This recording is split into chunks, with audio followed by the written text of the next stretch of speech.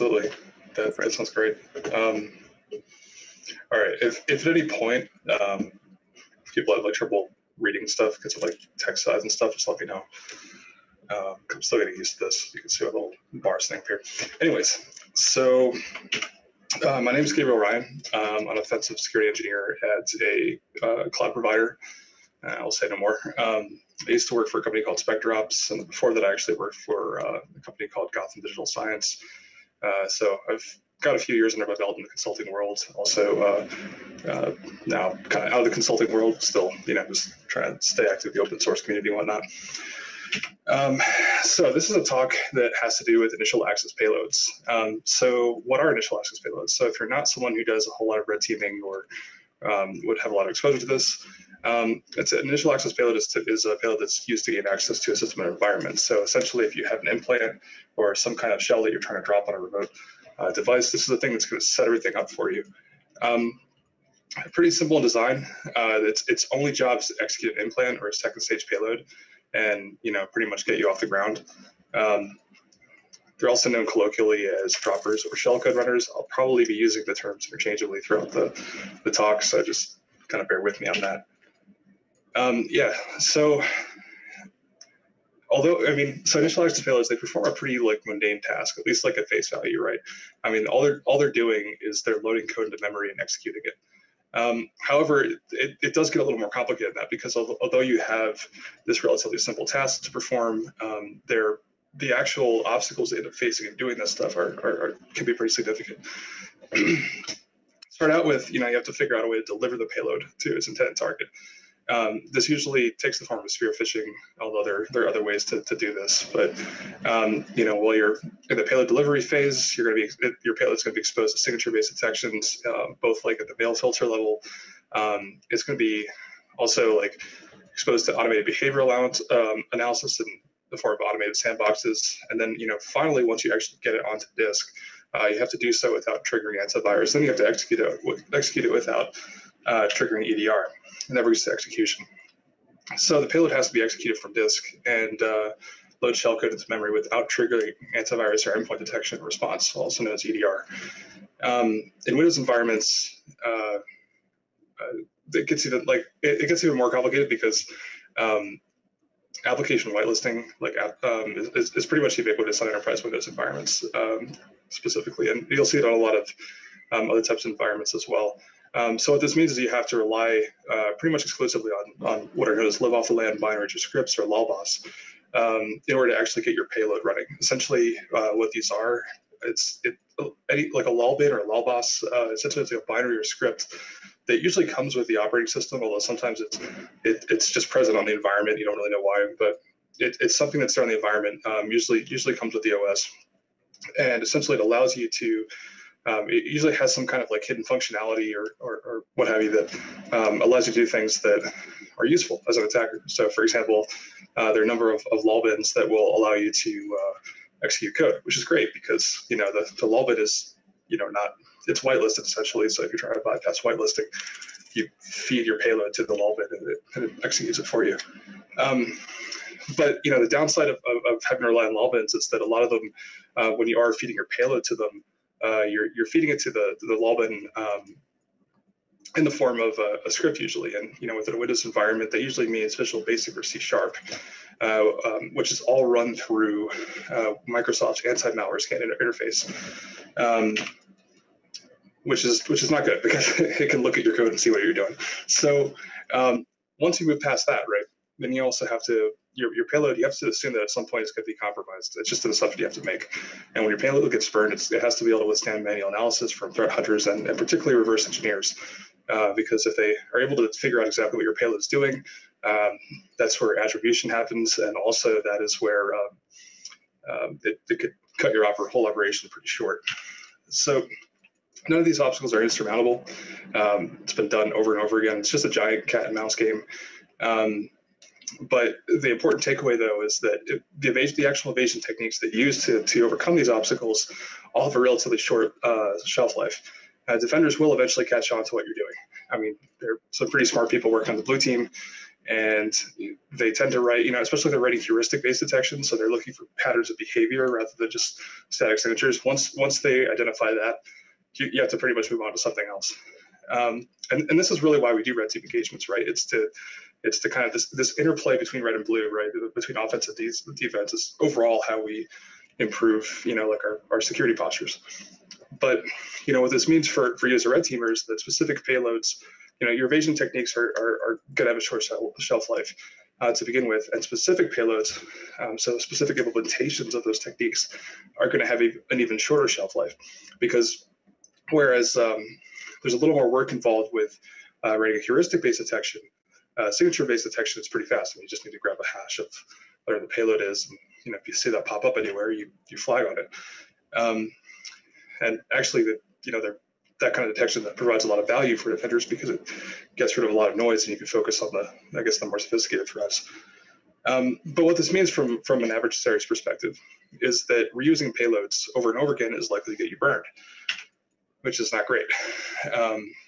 And this kind of makes initial access payloads kind of a major pain point for offensive teams, because you usually have to write them by hand or at least modify them. There aren't a whole lot of great ways to automate that. I mean, there's a lot of kind of semi imperfect ways to do it, but and the more code you reuse, the more problematic this is, and the more likely it is that someone's going to trigger on it. So, essentially what you have is there's this very simple purpose. Essentially, all this work is going into just launching your implant, right, and starting the operation. And to do that, you actually have a lot of moving parts, despite the fact that this overall purpose is super simple. So DropEngine is a project that I came up with to kind of make this a little bit easier. And it's kind of in its infancy right now. It has its overall, I guess you could say, it's going to keep growing. But essentially, it addresses this problem by providing a malleable framework for creating shellcode runners. The core idea is to basically look at all those components that actually go into an initial access payload, and kind of isolate them as discrete components and then modularize them. And what this lets you do is you can kind of mix and match, excuse me, different payload attributes and put them together into something cool. And then as a bonus, see if you lose my voice. As a bonus, it also provides built-in obfuscation, encryption, and symbolic substitution capabilities, which makes it pretty easy to evade signature-based detections. So what this does is the idea is that you can do this to greatly extend the shelf life of your payload components, which makes you operate more efficiently. Let's talk about how it works. In order to really understand how DropEngine works and what it does, we kind of have to go a little bit deeper into how initial access payloads are built. So at their core, initial access payloads are pretty simple, as we talked about. They really involve two major steps. You load the shellcode into memory, and you execute it. If only things were always so simple. But yeah, so the terminology here, just because this kind of matches up with the component that we refer to in DropEngine, we'll refer to the routine that performs these two functions as the executor or executor routine or executor function from this point onward. So if you hear me say executor, we're talking about a subroutine that literally does this, right? Load the shellcode into memory, execute it. So there are many ways of achieving shellcode execution. There's DLL injection, spawn a thread. I mean, you could do P injection, there's process hollow. There's all kinds of ways to do this, and it just kind of keeps growing. But I think what we actually want to do is we want to kind of abstract away from specific details of this, zoom out a bit, and kind of look for a broader pattern. Also, I mentioned that application whitelisting is ubiquitous, so we have to look at how. When I said there were actually two steps, there's really three steps involved. Because remember, we have to load our shellcode into memory using a LOLBAS of some kind. So really, we actually have three basic components when we actually look at the context of executing this on an environment where we have to use LOLBAS.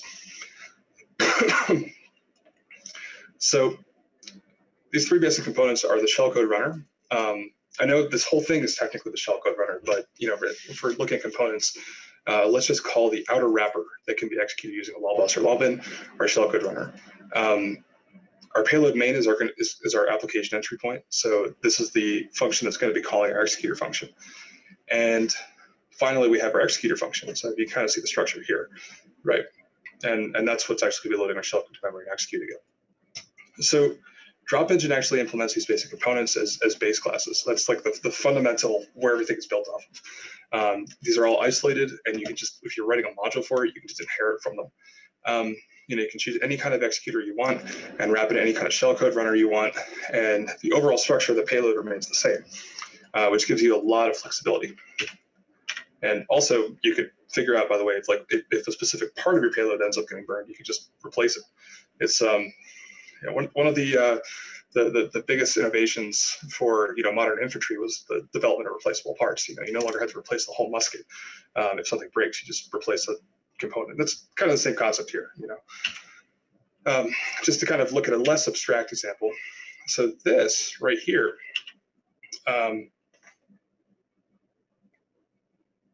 This should say executor, pretend it does. But yeah, this basically corresponds to this. This is not my code. This is actually from a move kit. So I think it's actually based on something Casey Smith wrote, and then Steve Flores actually turned it into something else. But this is an MS build payload. So essentially the way that MS build payload works, it's an XML file that's used for compiling. Well, it's I guess intended purpose is for essentially allowing you to compile Visual Studio projects without having Visual Studio actually installed in the system. So pretty cool from a developer's perspective. But from an adversary's perspective, you can also have it run C# code, which, because it's on every system everywhere, essentially it's a really easy way to get around application whitelisting. So you can see here that, this payload actually does follow this pattern that we mentioned. You have your outer wrapper, and that's this XML that you see, and then you have your payload main, which literally all it's doing is just calling this shellcode inject.main, and then you have your that down there, your actual class shellcode inject, and that's your executor, and that's where everything is actually being run from. So that's how a basic payload works. We did mention that, it's essentially to maximize your chances of success. You should pretty much always protect your payload with some form of encryption. What this does is it prevents your signature-based detections from flagging on your shellcode as malicious, and it makes it a lot more difficult for human analysts to reverse engineer your payload. So if we take that process that we talked about earlier, if we tack on the encryption step, your payload execution process looks like this. You load the encrypted payload into memory, you decrypt it using an encryption key to obtain plaintext shellcode, and then you load the plaintext shellcode into memory and execute it. So if we're going to start encrypting our payloads, though, that actually presents another problem.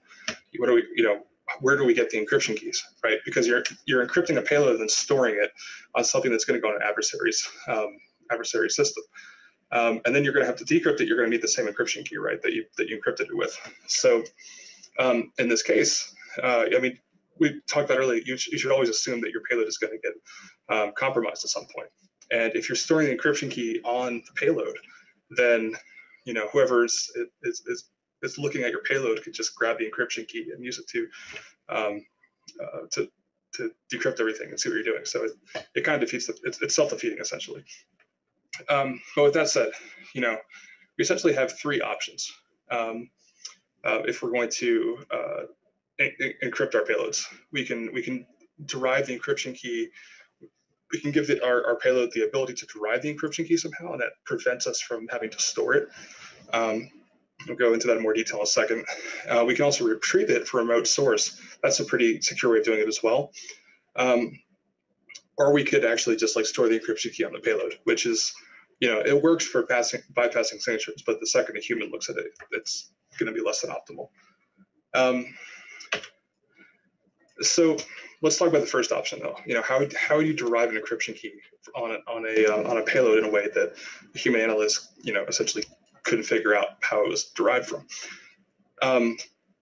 Classic way of doing this is environmental keying. This is not a new technique. It's been around for, well, it's been documented for several years, but I imagine it's been in practice for a while. I don't know if you guys remember Stuxnet, right? It was that malware that was infecting Iranian centrifuges. That's more or less how this worked, is using environmental keying. It's how they're able to target specific types of devices with high degrees of accuracy. Essentially, the way environmental keying works is that you derive the encryption key entirely in part from values within the environment. So for example, you derive the encryption key from, like an internal FQDN, an external FQDN, your username. So if you want to target specific users or user groups, or even the hard drive serial number if you want to get really precise. And essentially what this does is you feed those into, when you're actually encrypting the payloads, you drive your key from that. And then when you're decrypting the payloads, the first thing you do is you grab those values and use it to derive the decryption key. And of course, if you aren't on the intended target, it doesn't have the right serial number, it doesn't have the right username, that encryption key is going to be wrong, and the payload is not going to decrypt successfully.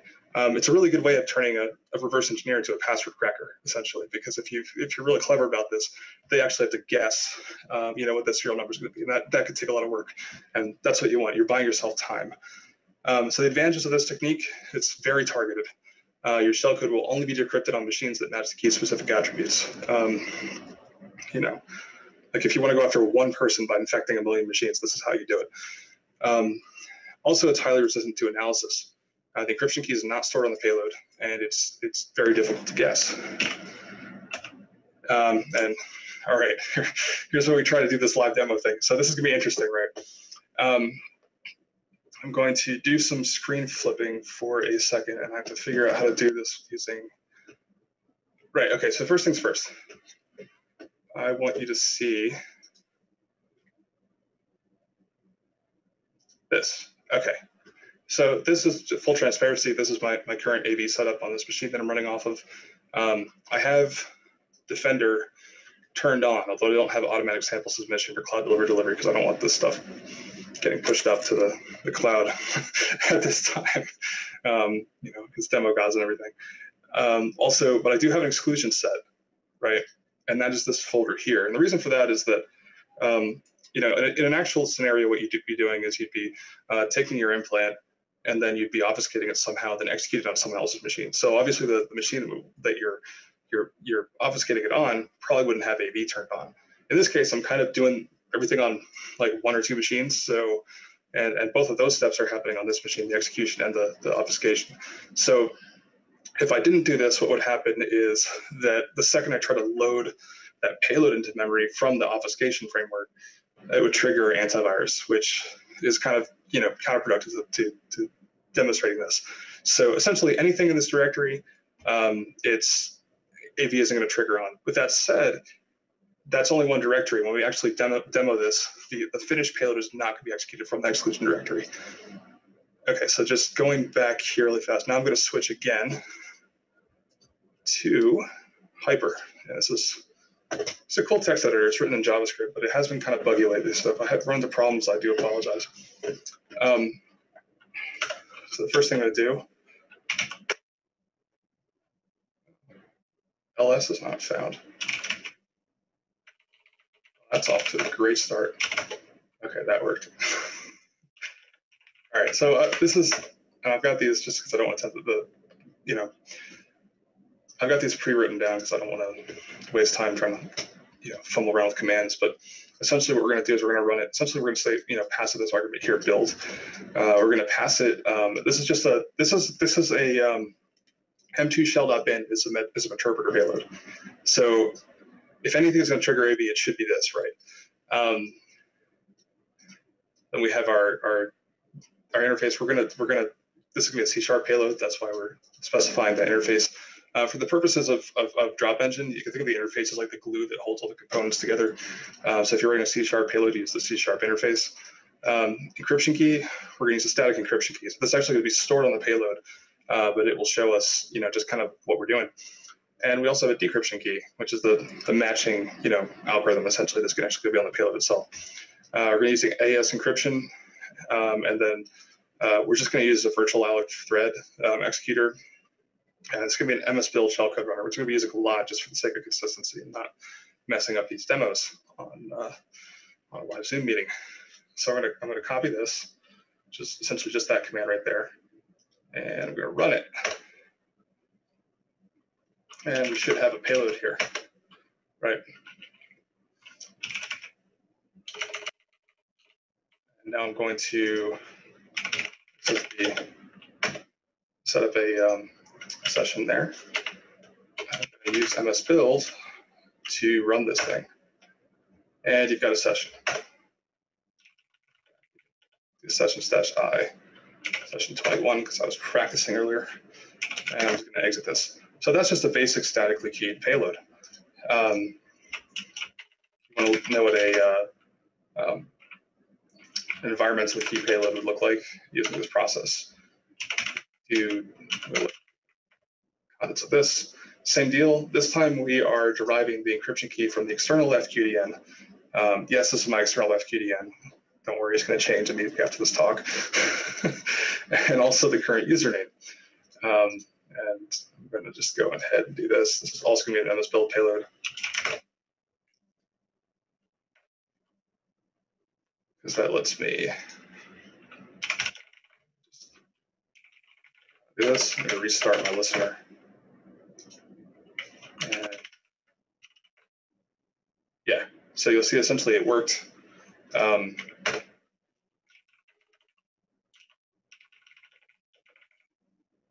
Nope, it's not the right ID. Yeah, so that's that. However, watch what would happen, for example, if I specified the wrong username, right? So if we didn't know the username that this was targeting,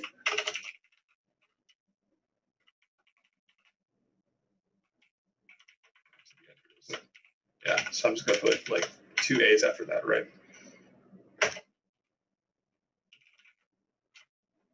I'm going to my jobs just to be safe. I'm going to start my reverse handler. I'm going to execute my payload again. And you see this, that failed. So the reason why that failed is that the decryption didn't work. So I mean, a username is pretty easy to guess, but imagine if that was like a hard drive serial number. Essentially, it just wouldn't work, right? And that's the fundamental thing about environmental keying is it'll only work on your target system if you do it right, which is great. I'm going to switch back to figure out how to do this. Let's switch back to my PowerPoint. Cool. All right. Here we go. Computers. All right. So just another cool thing that I added, symbolic mutation. So essentially, you know, actually, let me generate another payload really fast so I can show you. Well, yeah. Let me do that really fast. Actually, I'll show you in a second. So, yeah. So essentially, like, you know, one really almost like necessary, to be honest. I mean, you should pretty much always be doing this. Is if you're running something like a C# payload and you're using it multiple times, you should really, you know, basically look at every single variable name in that payload. Because remember, this is kind of a pseudo compiled language, but it can just be, it's like Java. You can essentially decompile it and just look at everything in the payload. So because it can be analyzed that way, you really should, you know, get in the habit of every single class name, every single function name, every single variable name needs to essentially be substituted for something else every time that you run the payload, or at least on every op, because, you know, otherwise people start to signature on your stuff. The problem is doing that is a pretty lengthy process. I mean, some payloads can be like 1,000 lines long and have a lot of variable names, and there's a bunch of different ways to do it. I mean, actually, some of the guys from MDSec had this thing that they released a while back where they're using some like Azure DevOps to, like, you know, call this, I think it was like some specialized compiler. Essentially, they were building a tree, an abstract syntax tree, I think, out of it, and going through doing it that way. You can use like regex, but it'll you know, mess up a lot essentially. So one thing that I wanted to do right out of the bat was add a really easy way to do symbolic mutation, which is just, you know, you use an algorithm to change all this stuff. And, you know, essentially, you know, the way that DropEngine does this is that it has mutator modules, but they're not actually payload components. But essentially, before the payload is rendered, the combined list of symbol names for every single module is passed to a mutator function. And the mutator function does one thing only, and that it just takes those symbol names and it maps them to something else. And, you know, essentially the algorithm for doing that is like up to whoever wrote the module. So I mean, you could, and they're pretty easy to write. So if you have like a mutation algorithm, you can just kind of toss them in there. It's pretty easy to do. Currently supported methods for mutation, map to random strings, so essentially just substitute all the variable names and symbol names for random strings. There's row 13. I included that there just as a proof of concept because it's both easy and funny. There's also symbol substitution using word list. That's actually super useful because if you want to make your payload not stand out as much, you can essentially just create a word list out of existing innocuous programs and take variable names from real stuff that actually should be running on the target environment, and then use that to create your word list. And also there's a null mutator that just doesn't do anything at all, and that's mainly there for debugging purposes. But I don't know, if you don't want to use a mutation, that's how you do that. So just to kind of quickly show you how mutation works, I'm going to switch again to Hyper. There we go.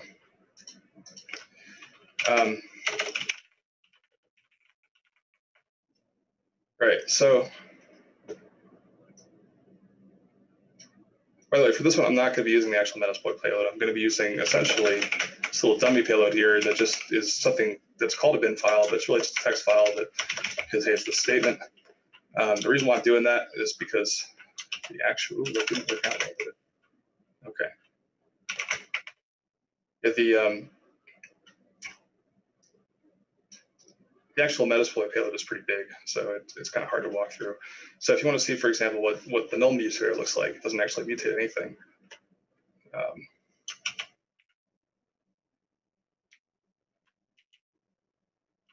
Well, that's lovely.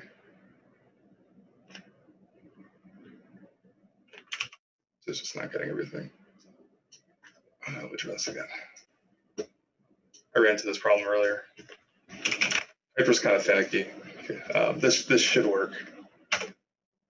Yeah, there we go. Okay, so this is your actual payload, right? And here's all your stuff, and you can see essentially that it's not.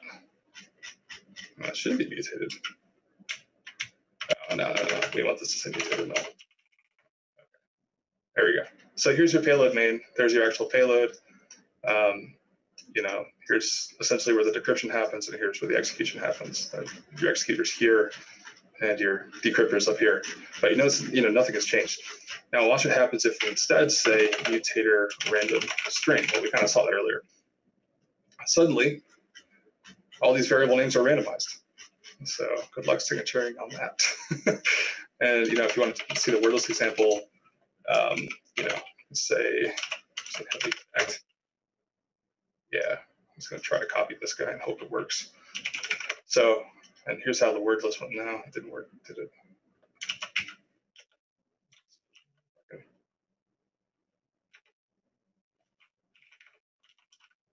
I'm going to need a terminal. This is copying and pasting, but not really copying and pasting. All right, you know what I'm going to do? Let's go up. Let's say mutator list.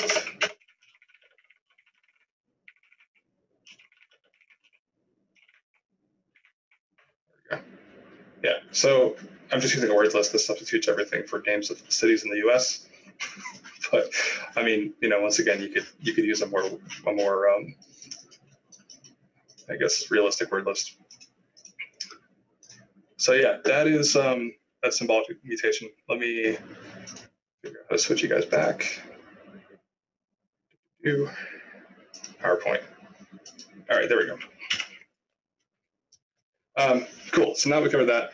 There actually, we mentioned some other keying techniques, right? There, we went over environmental keying, but we also mentioned, retrieving keys from remote sources.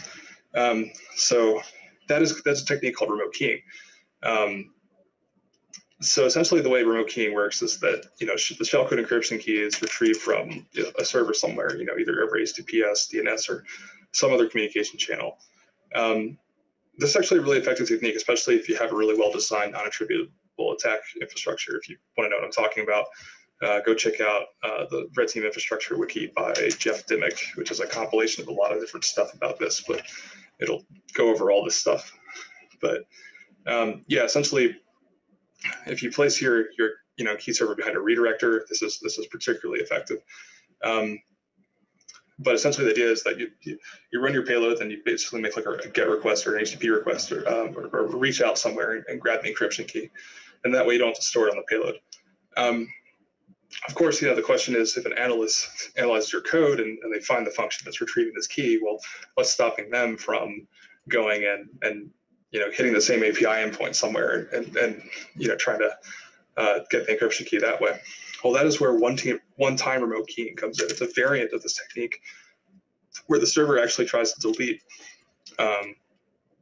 Essentially, the server, as soon as you make that GET request to the server, once the key is retrieved from the server, it's deleted from the server's database. So any future request for that key will not return anything. They'll either be ignored or return junk data, or if you want to be really sneaky, redirect to something completely innocuous. So like, hey, it's just a normal website. But yeah, once again, the advantages of this very similar to essentially the environmental keying. It's resistant to analysis. You're not storing the encryption key in a payload file, and it can also be protected in transit using TLS. Also, the advantage is that it's significantly less targeted, right? This doesn't really help you when it comes to, or at least as much right out of the box, when it comes to like ensuring your payloads execute in the right place. But sometimes you don't want that. Sometimes you want a payload that is highly secure, but less targeted. So for example, if you want to hit a particular organization, or even like a user group within an organization, that's still like a pretty easy thing to guess, especially like, oh, wow, this organization's been infected by malware, right? How are we going to, decrypt this key? Well, let's try the domain name. You don't always want to be specifying like a hard drive serial number. So if you combine that stuff with the remote keying, it can kind of help you have a slightly less targeted attack, a broader attack area of effect, essentially, while still getting that security for your inner payload. So another live demo. I'll show you how that works in DropEngine. All right, so, oh wait, I'm not showing my thing, aren't I? Okay. I need to get a better setup for this. I'm not used to this. Okay, cool. All right, so here's the syntax for that, essentially. So we're going to do two things. We're going to run this remote OTK server, just a very simple POC for this kind of thing, essentially just it's a key server that behaves in the way that we just described. And then we're going to run this DropEngine command. We're going to run the build command to build our payload, but we're going to pass it the IP address, essentially, and protocol for our key server and port and all that. And that's where it's going to get the payload. So first thing we're going to do is we're going to start that one-time key server over here, this bottom left terminal. If copy and paste isn't out, I don't need to copy and paste this. Really, I do. And for the debugging command, just in case it goes wrong, not that I really anticipate it, but don't tempt the demo gods like ever. Mistake you only make once. All right.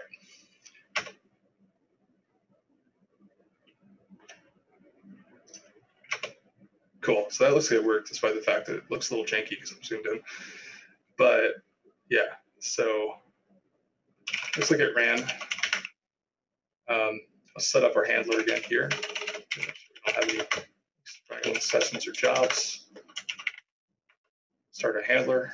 We're going to execute this thing. Now, notice here, essentially, we've retrieved this implant ID, right? Or the server has received this implant ID, and it's returned this remote key right here. And the payload was able to use that remote key to decrypt itself. And now this interpreter session's been opened up. And I'm going to kill the interpreter session because I'm going to make another point.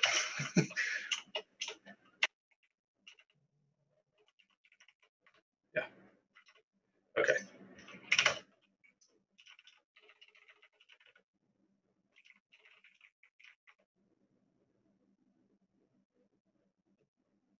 Well, I could have sworn I had a curl command to do this, but yeah, here we go. No? Okay, well,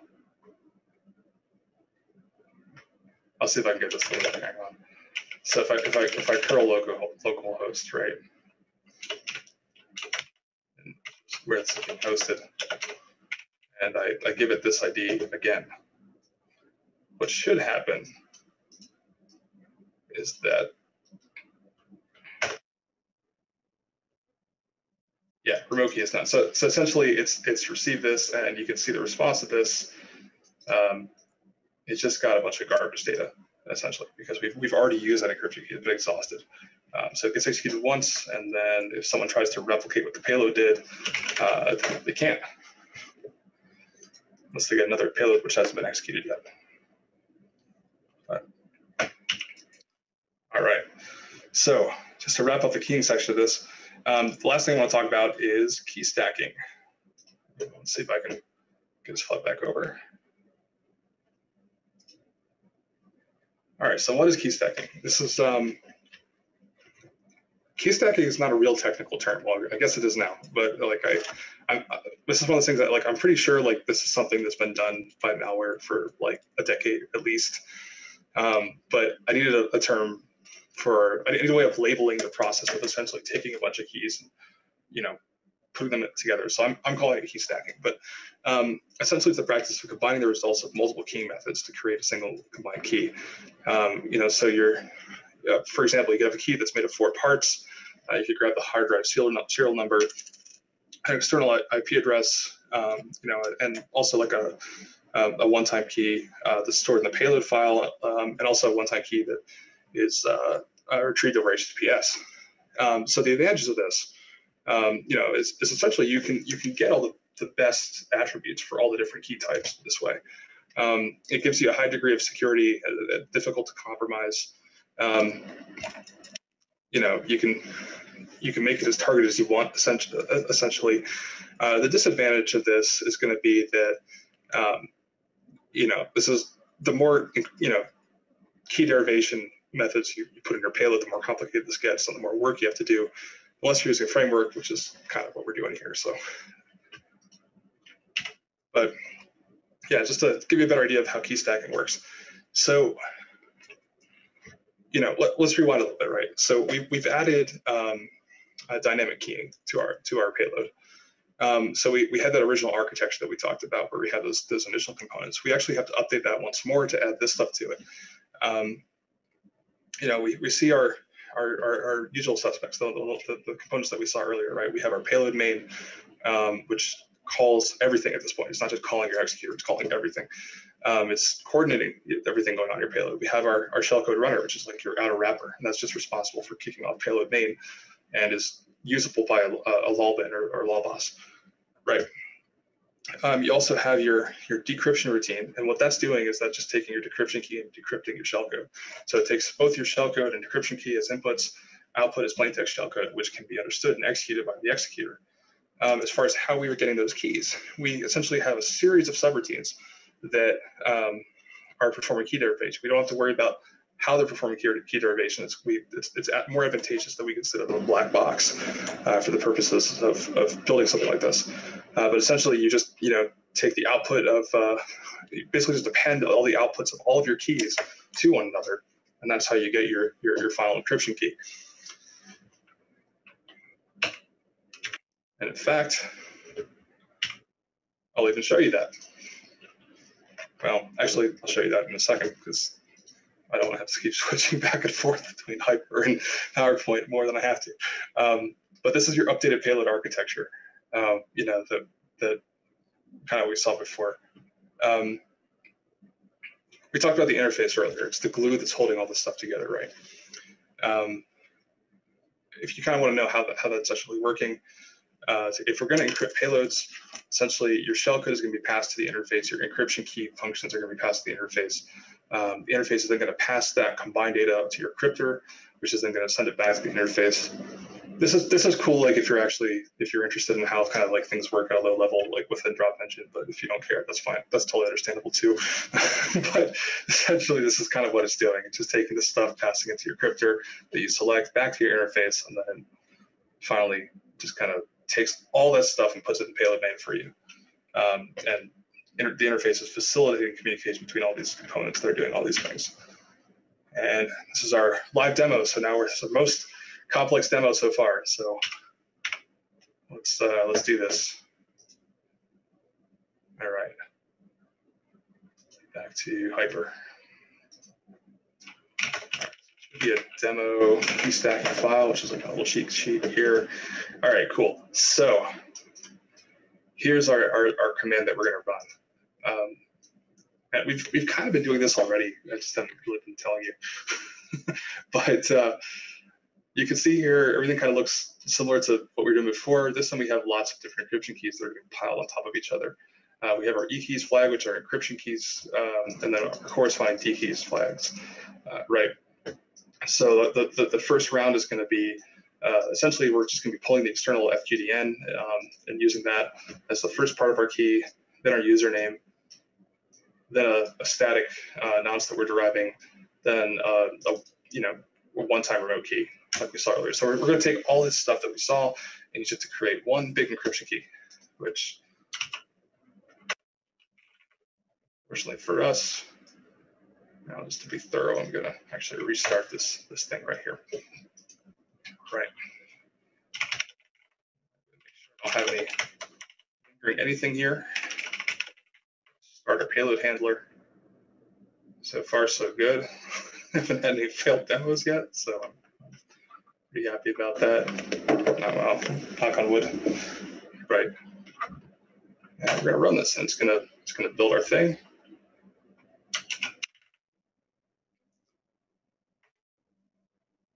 And it worked. Cool.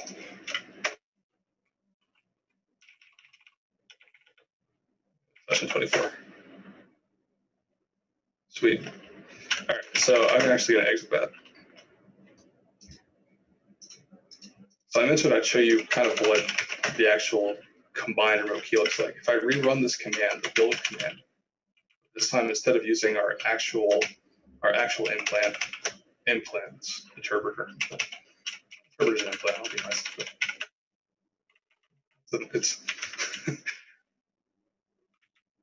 and we're just going to use that shell.in file, which, if you remember, it's just a text file. Also, fun fact, the reason why this particular string is useful for testing cryptographic stuff is that it has every letter of the alphabet in it. So if you want to see if your encryption's working or not working, that's a classic one to use. Not that I really know anything about cryptography at all, but I know that. All right, there's an example. All right, so this is essentially, let's not use an indicator. I'm so sorry. I use the random string mutator. It's just going to kind of be counterproductive. So this is our MS build payload, kind of similar to what we've been seeing. Let me make sure that this is actually selected. Yeah, it is. Cool. And first thing that gets run. Well, if you look up here, actually, right, this is the first. We're going to call our payload main, and our payload main is going to have this encrypted shellcode. Although it's not really shellcode; it's a text file. But we have our decryption string. Essentially, we're going to derive our first key, and we're just going to keep appending all these different keys that we derive to each other, and then we're going to pass it to. Well, we're going to decode it. We're going to make it ASCII first, or we're going to make it into like a byte, like array. Should I say? And then we're going to pass the shellcode and the key to our decryption key to our decryption function, which is all the way up here. And essentially, what's happening in the backend, if you're curious, is they're just like Jinja templates that are used to kind of like glue all this stuff together. But here's your decryptor. It's going to basically decrypt your shellcode, turn it. They're going to execute your shellcode using your executor function, which is this big mess here. Yeah. And that's it, really. All right, I'm going to go back to PowerPoint, start wrapping this up because we're beginning to run out of time. How do I do that? I found the button again. All right, cool. So that was our key stack demo. Last little kind of feature that's baked into this are pre-modules and post-modules. So what are these? Well, essentially, sometimes it's advantageous to have something that executes prior to your shellcode or immediately after your shellcode finishes executing. So, for example, like a pre-module that could be useful is an AMSI bypass. We mentioned AMSI. Well, there are actually a bunch of ways to bypass AMSI out there, and you might want to run that right out of the box before you do anything further. Well, pre-modules allow you to do that. You can say, I want to load this particular AMSI bypass and run it before my shellcode. And sandbox checks. If you don't even want to do any of this stuff unless you check that you're like not in some sandbox somewhere, right? Like not in a virtual machine or whatever. You could essentially start stacking those sandbox checks subroutines as pre-modules as well. Post modules, similar concept. Just it's executing after the payload execution. So if you have a cleanup task, if you want to delete stuff from disk or do some log file deletion or modification, anything really, after your payload terminates, that's how that's something that you could implement using a post module. Both pre-modules and post modules are completely modular and mutable, pretty much like the rest of the payload components. You can see in here, essentially you just take all your preload modules or pre-modules and post modules and kind of put them, before or after everything else that we just talked about. So I'm going to do the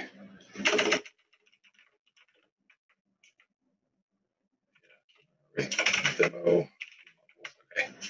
All right. So here's an example of, two examples of using pre-modules.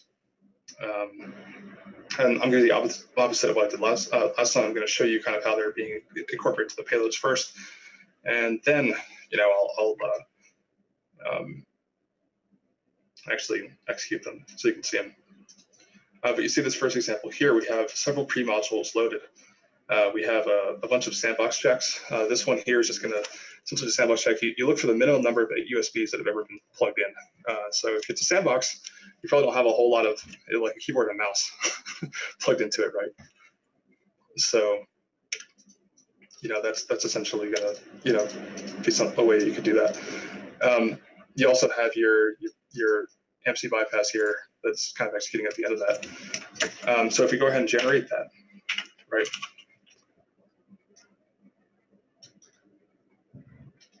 And I'm gonna our plain text shell here. Get example.cs proj. You'll see that our pre-modules and payload name all get included right before everything else we just talked about, and they're just included up here, the actual definition somewhere. So if you actually want to run that, just take this, but this time let's use our real shellcode. Actually call that directory. No.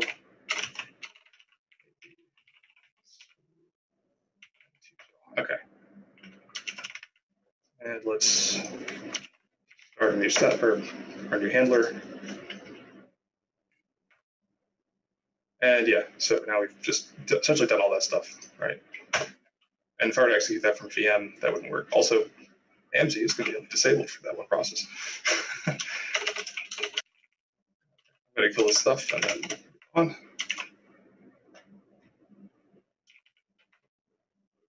Switch back. Oh, that was not looking at hyper, was it?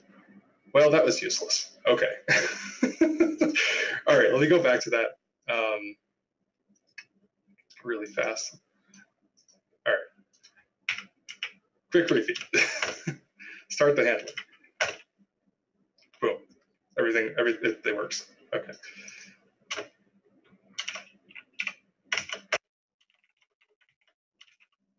And finally, and what we were talking about earlier, yeah, here's our payload name. Here are our free modules that we added. And they're just implemented somewhere up here. We don't really care about that. Okay, going back to PowerPoint. All right. I'm going to skip that one because time is running out. Okay, so Yeah, essentially, as far as like creating DropEngine modules goes, so the goal of this project really isn't to provide a bunch of pre-baked methods for bypassing AV and EDR. That's not really the point. It's kind of counterproductive if there are people who've tried to do stuff like that in the past, and it ends up just being a kind of a cat and mouse game where, and the problem is if you start releasing stuff like that, it doesn't last very long. And really, the goal here, I mean, there's two goals for this, right? For red teams, the goal of this project is to allow them to gain maximum value from their payloads by converting them into reusable modules. This is particularly true for consulting companies because they typically have much shorter time spans during which to do this stuff, whereas like internal teams can drag this stuff out over months. For defenders, this is also really, really useful because it allows you to quickly create large sets of sample payloads from which to build an alerting strategy. So, basically, from a defender's perspective, what you want is data. And something like this, particularly if you leverage an API, you can very quickly create large amounts of sample data from which to derive detections and signatures and all kinds of stuff. So we've got two types of modules: input modules, that's everything that's going in to the interface to generate the payload, and output modules, and that's responsible for the rendering the payload itself. And so the input modules, they always pretty much correspond to one of our matching output modules, and they're really pretty much simple to implement. Just inherit from a base class, and then you create a constructor, which should always call it. Yeah, it's pretty self-explanatory if you look at the docs, to be honest.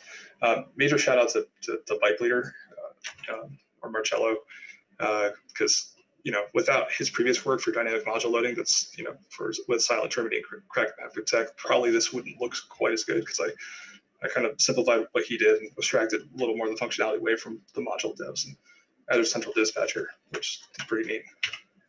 And output modules, essentially, if you want to build a corresponding output module, all that you need to do is define a bunch of metadata and then just point it toward a Jinja template. And that's pretty much it. And I'm actually not going to show you how to do this because it's going to take forever. But yeah, if you're interested in checking out the project, it is on GitHub, Solstice/DropEngine. And that's it. I'm going to open this up for questions and what have you. Sure. Listen, man, thanks very much for that. That was pretty cool. I'll leave your slide up for people to follow you in GitHub, but then I'll flip it back to your. In fact, no, you don't have a camera, do you? Oh, is it showing? It's just while I'm getting up the questions. Can you see it in the bottom right? Yeah, I can see that. That's good, man. We just want to see your pretty face all up close. There's been no questions in the chat, although people are welcome to post questions in the chat. And if you're on Zoom, absolutely ask away. However, I do want to point out there have been a couple of people that have said, pray to the demo gods now, F in the chat for LS being missing. Genuinely, I've not seen a presentation with as many demos in it that went fluidly. So massive hats off to you there. That is serious praying that you put into the demo gods there, man. Thanks, Ben. No, really cool presentation. Does anyone have any questions for Solstice?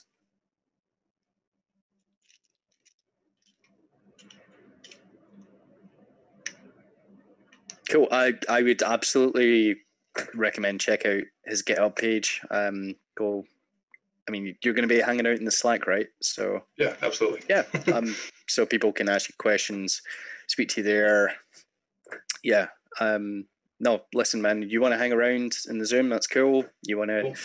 Is there anything else you want to just kind of wrap out? You've still got about 4 minutes, so you can chill something, man. No, I think that'll do it. No, you good? You don't want to promote Raid Shadow Legends or no? I'm joking with you, man. Listen, that was brilliant. Thanks so much. Thank you. Thank you.